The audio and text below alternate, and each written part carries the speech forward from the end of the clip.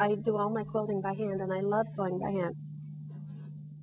I remember very early on going to a show where I was asked to lecture, and there were several other, lecturers there, and they all had these quilts. I was invited the next year, and they all had different quilts, and I still had my same 3 quilts, because it takes me a year to finish a quilt, and I thought, oh, this is terrible. Look at all this work they've done, and that's all, maybe I should think about, sewing some quilts by machine. And I came home and I started one on the machine, and I hated it.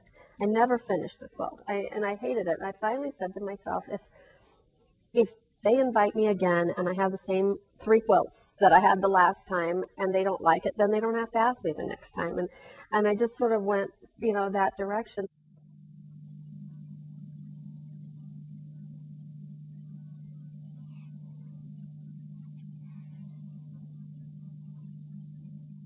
Now, I always say I got into fabric designing through the back door, not the front door. I received a phone call from Nancy Puentes and Carrie Bresenhan, and they are the organizers of the Houston International Quilt Festival. It was a time when independent quilt stores were having a really hard time making a go of it, because there were still a lot of chain stores around and selling fabrics. Because the chain stores could buy in such bulk quantity, they could buy at a cheaper price, and so their fabrics were cheaper than the quilt store. So people would go to the quilt store to get the expertise and the help, and then they'd turn around and go to the chain store to buy the fabrics. And so it was hard, and so they approached VIP, a company in New York, and said, we would like to know if we could work with you to design a line of fabrics that would be only available to the quilt stores to kind of help get a boost.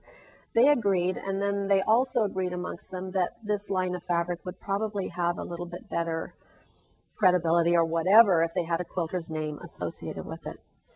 So they called me to ask if I would be interested in working with VIP to do that. So through the back door instead of the front door, I worked with VIP for 3 years.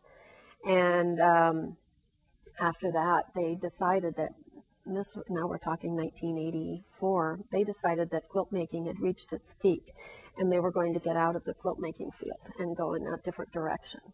And it was at that time that I got a call from RJR and saying, we heard you're not working with VIP anymore, would you be interested in working with us? So that's sort of how that came about. The palette of colors that I designed for RJR, we started with 100, and then I told him that wasn't enough, and so we went to 124, and I told him that wasn't enough, and we went to 150, and I said, we still need more, and he said, that's it, you don't get any more. But I tried to get colors that pretty much span the color spectrum. Occasionally we change the prints. Pretty much that's sort of my philosophy, is that, like, you can pick 2 colors, just pick a card. And then something else completely separate somewhere else. Okay, so we've got purple and blue.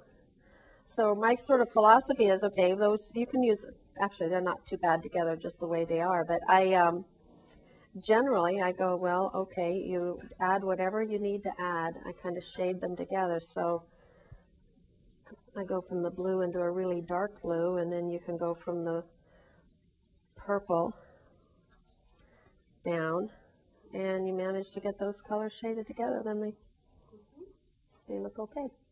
And you can pick any two colors, and if you can shade them together, you usually end up with a nice color palette.